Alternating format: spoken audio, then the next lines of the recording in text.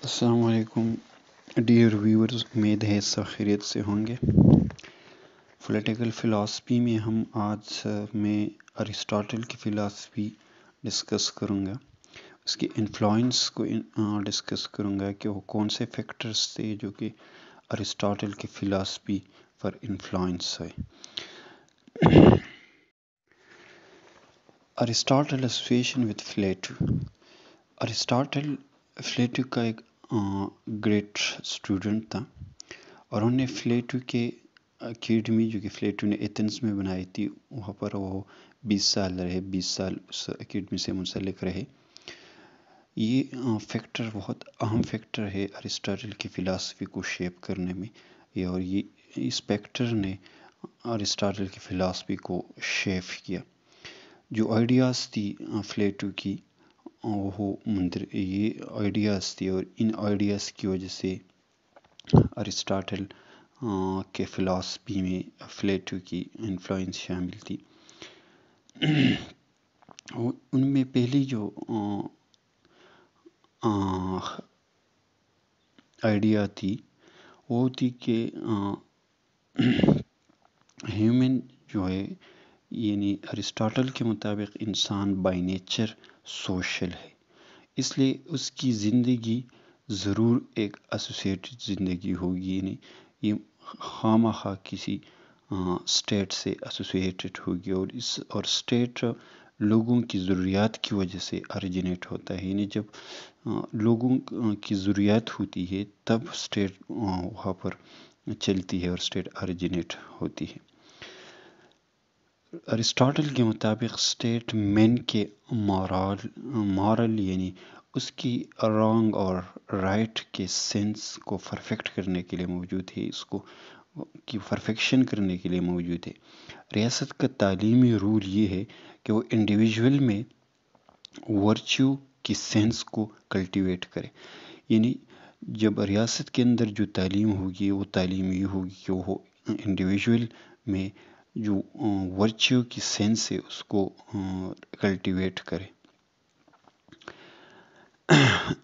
اچھی زندگی ارسطاٹل کے مطابق اچھی زندگی صرف سٹی اسٹیٹ یعنی اسٹیٹ میں ہے، جو کہ اسٹیٹ میں ہو سکتی ہے، اور اسٹیٹ جو ہوگا وہ ایک ایوریج سائز کا ہوگا، جس میں جو نہ بڑا ہو، نہ بہت زیادہ بڑا ہو، نہ زیادہ چھوٹا ہو، ایک ماڈریٹ اسٹیٹ ہوگا، ایک ایوریج سائز کا ہوگا، تو اس میں یہ زندگی بسر کی جا سکتی ہے۔ ارسطاٹل کے مطابق اسٹیٹ کے فنکشن کو ایکسرسائز کرنے کا حق چند کیپیبل سٹیزن کے پاس ہونے چاہیے، یعنی ان سٹیزن کے پاس ہونے چاہیے جو کہ وہ اسٹیٹ کے فنکشن کو اچھی طرح سے ایکسرسائز کرے۔ ارسطاٹل کے مطابق جو لیبر ہوتے ہیں، جو ہاتھوں سے محنت مشقت کرتے ہیں، مزدوری کرتے ہیں، اور جو کام جو کہ ہاتھوں سے ہو سکتی ہے وہ کام وہ لوگ کرے جو یا سلیو ہو یا نان سٹیزن ہو۔ اسٹیٹ کے اندر یہ کام جو مزدوری کے زمرے میں آتا ہو، جو ہاتھوں کے مشقت سے ہوتی ہو، وہ یا تو سلیو کرے یا وہ لوگ کرے جو کہ سٹیزن نہ ہو، اسٹیٹ کے اندر نان سٹیزن ہو۔ ارسطاٹل کے مطابق ڈیموکریسی جو ہے یہ ایک آئیڈیل فارم آف گورنمنٹ نہیں ہے۔ اس وقت جو ایتھنز میں ڈیموکریسی تھی وہ لالیس ڈیموکریسی تھی، یعنی ایک برائے نام ڈیموکریسی تھی اور ایک غیر قانونی ڈیموکریسی تھی۔ تو ارسطاٹل کے مطابق ڈیموکریسی ہے یہ ایک آئیڈیل فارم آف گورنمنٹ نہیں ہے۔ ارسطاٹل کے مطابق جو ورچو ہوتی ہے اسٹیٹ کے اندر وہ تمام انڈیویجول کے ساتھ ایک جیسی ہونی چاہیے، یعنی تمام انڈیویجول کے ساتھ ایک جیسی اس کو ایک ہی طرح ٹریٹ کرنا چاہیے، اس کے ساتھ ایک جیسی سلوک کرنی چاہیے۔ اور ارسطاٹل کے مطابق ایک اسٹیٹ ورچو تب ہوگا جب وہ ایک مکس اسٹیٹ ہوگا۔ جب مکس اسٹیٹ ہوگا تو مکس اسٹیٹ کے تحت وہ اسٹیٹ زیادہ قابل عمل ہوگا اور ایک پریکٹیکل اسٹیٹ ہوگا. Influence of physician of father, جو اس کے ارسطاٹل کے والد فزیشین تھے اور اس کی انفلوئنس ارسطاٹل کی فلاسفی میں شامل تھی. ارسطاٹل حیاتیاتی بنیادوں پر چیزوں کی اسٹڈی کرنا، یہ ارسطاٹل کو اپنے والد سے وراثت میں ملی تھی، انہوں نے سیکھا تھا. اس فیکٹر کی وجہ سے ارسطاٹل نے سائنسٹیفک میتھڈ کو ڈیولپ کیا.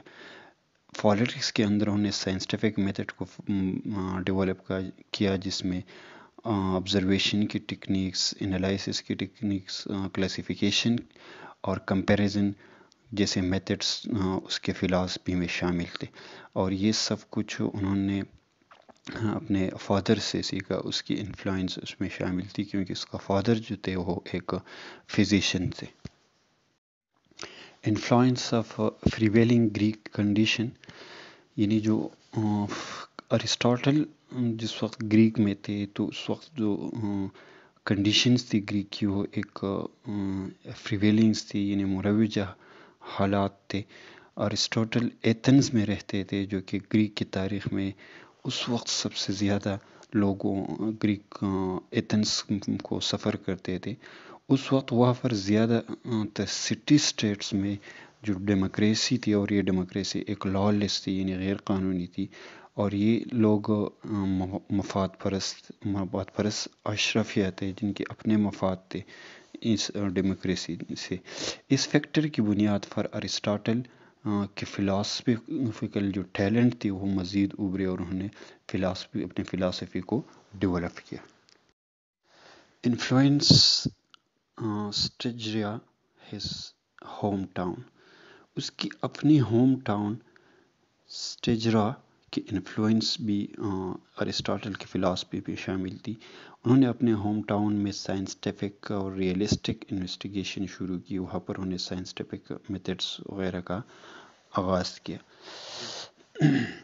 His association with Alexander the great, یعنی وہ الیگزینڈر دی گریٹ سے بھی منسلک رہے.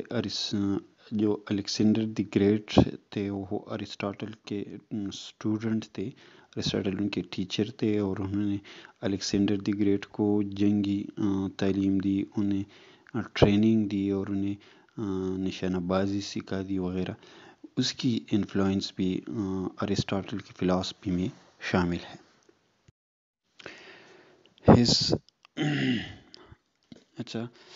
Influence of Greek ideas, Greeks نے سلیوری کو اس بنیاد پر جسٹیفائی کیا تھا، وہ اس طرح سے سلیوری کو جسٹیفائی کر رہے تھے کہ یہ ایک نیچرل نیڈ ہے. جو سلیوری ہوتی ہے ایک نیچرل نیڈ ہوتی ہے.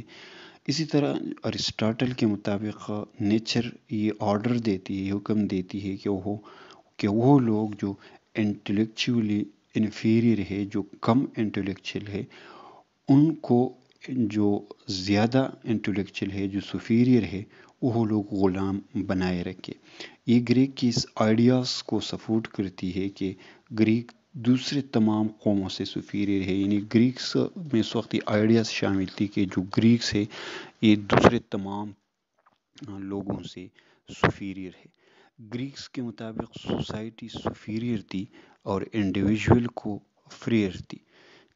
انڈیویجول کو معاشرے کے اچھائی کے لیے سیکریفائس کیا جا سکتا ہے. یعنی جو انڈیویجول ہوگی وہ اگر معاشرے میں اچھائی لانا چاہتے ہیں تو اگر اس کو کسی انڈیویجول کو اپنے مفادات کو سیکریفائس کرنا پڑے تو وہ اسے سیکریفائس کرنا چاہیے. پری مین کے سب سے اہم کریکٹرسٹک جو فری مین تھے، جو سلیوز نہیں تھے، جو فری مین تھے، اس کی سب سے اہم کریکٹرسٹک سٹیزن شپ تھی. ایکچولی گریک میں فری مین اور سلیو کے درمیان فرق سٹیزن شپ تھی. جس کے پاس سٹیزن شپ تھی وہ فری مین تھے، اور جن کے پاس سٹیزن شپ نہیں تھی وہ سلیو تھے. جو گریک ایتھنس کے نہیں تھے، جو گریک کے نہیں تھے، وہ لوگ سلیو تھے، اور جو ایتھنس کے تھے، گریک کے تھے، وہ فری مین تھے. اس کے ساتھ ہی ہمارا یہ ٹاپک اپنے اختتام کو پہنچا. امید ہی آپ سب کو پسند آیا ہوگا. اگلی لیکچر میں ہم ارسطاٹل کی فلاسفی کو ڈسکس کریں گے کہ اس کی فلاسفی کیا تھی. آپ سب ویورز سے ریکویسٹ ہے کہ اگر آپ نے ابھی تک میرے اس چینل کو سبسکرائب نہ کیا ہو تو کائنڈلی میرے اس چینل کو سبسکرائب کرے، بیل کے آئیکانس کو پریس کرے تاکہ کوئی بھی آنے والی نئی ویڈیو آپ سے مس نہ ہو. Thank you. اللہ حافظ.